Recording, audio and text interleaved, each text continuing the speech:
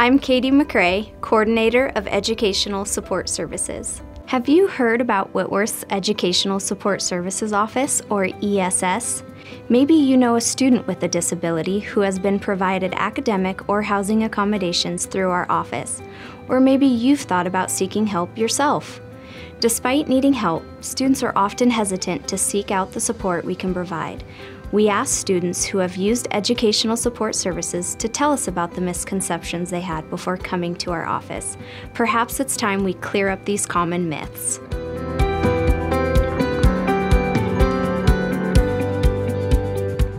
ESS is a major resource for Whitworth students. We are here to help students with disabilities with a wide range of accessibility needs. So how do you know if you have a disability?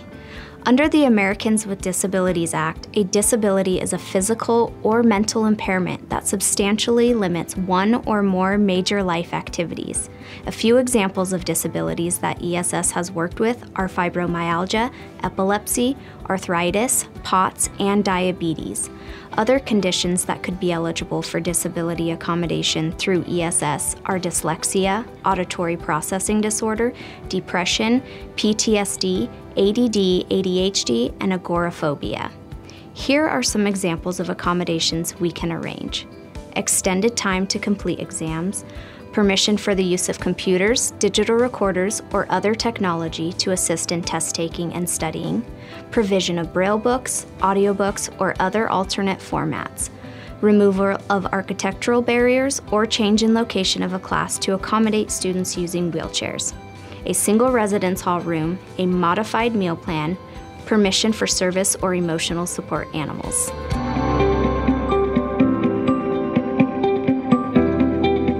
Whitworth University is committed to supporting students with disabilities and making our campus accessible to the whole community. You should know that the ESS office will be an advocate for you. Seeking accommodations from ESS is an interactive process, and you won't be alone. Our office is located right in the hub, so we're easy to find. And instructions for seeking an accommodation are readily available on our webpage, whitworth.edu/ESS. While this does involve initiation and a little work on the student's end, seeking an accommodation is not the lengthy process you might imagine. Likewise, exams are not difficult to coordinate through us. In a typical semester, we proctor hundreds of exams, so the process is nailed down.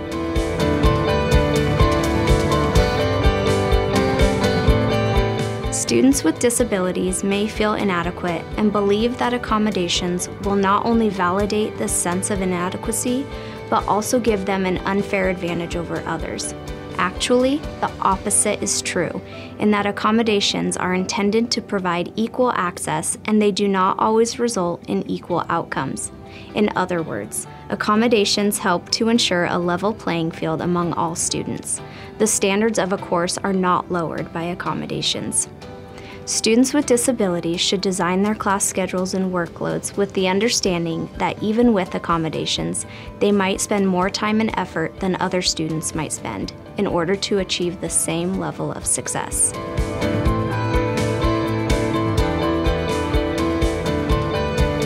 This myth is simply not true.